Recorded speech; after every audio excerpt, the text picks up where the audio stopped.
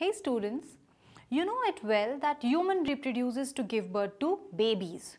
But have you ever thought if a human can reproduce throughout their life? Or if they do it in just few phases or they just do it in one phase of life? So how does it happen? Let's understand this while seeing the various phases of life. So like when you were small, when you were born, okay, you were just a small kid. Over a period of time of your childhood, you started to develop physically, emotionally, socially, right? So you started going to school, you started making friends, doing various activities and so much more. Now over a period of time, as the journey of life will go on, you will become an adult. You will become old and so on. So what is exactly this phase, what is exactly this thing actually which is converting you from this childhood to an adulthood? In this lesson, we are going to focus upon this transition from childhood to an adulthood. So this phase when a child becomes adult, and reproductively active is what you call adolescence. So we can simply say that adolescence, it is a phase of life where various changes occur in an individual to make it reproductively mature. Now this adolescence, it can start by the age of 11 and it usually ends by the age of 18 or 19 years.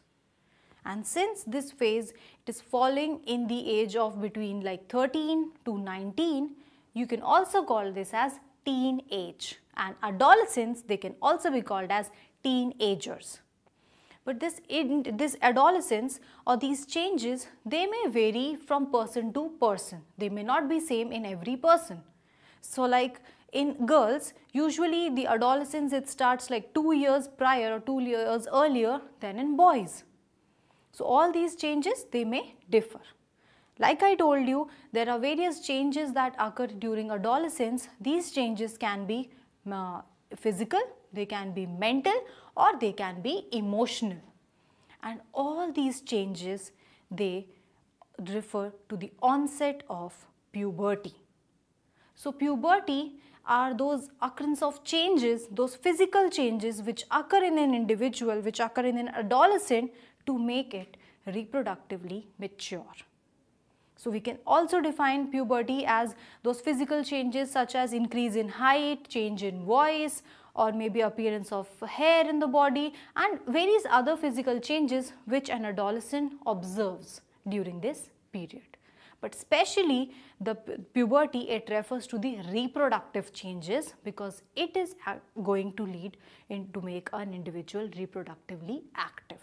And as soon as a person becomes reproductively active, the puberty ends. So this is what we have just seen in puberty. So by the end of this lesson, now you know that all these physical changes which occur in a human's life, okay, these leads them to become an adult. And this adult is now reproductively active to give birth to babies. And this transition from this childhood to an adulthood is what you call adolescence.